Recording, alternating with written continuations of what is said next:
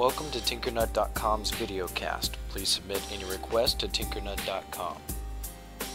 In this video I'm going to show you how you can create pretty cool looking customized video players or music players or a slideshow gallery.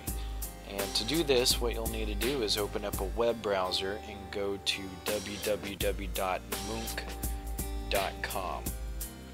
And on this website they'll allow you to select different video players, whether it be for music, pictures, or video, and create a player for it. And you'll need to go ahead and create an account in order to use this service, and they're going to send you an email to confirm your registration. And once you get that confirmed, you can then select video or audio or picture player. I selected video player, and I'm just going to browse to a couple files on my hard drive and then upload them. And once they're uploaded, you'll see a preview of them at the top in the little video player. You can see how the controls work.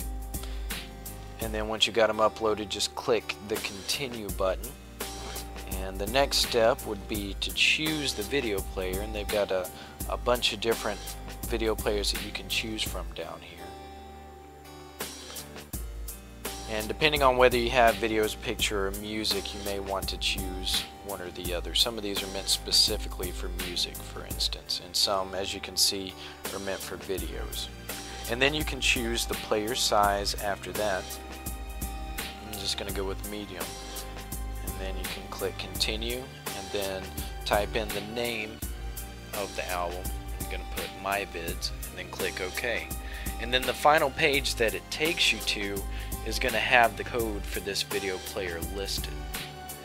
And it's also going to show you how you can embed this code in your MySpace profile or your own website or Yahoo or Blogger, different things like that. So if you don't have any idea how to do it, you just click on one of those links and it tells you how to embed it. And that's it for this tutorial. For more, go to Tinkernut.com.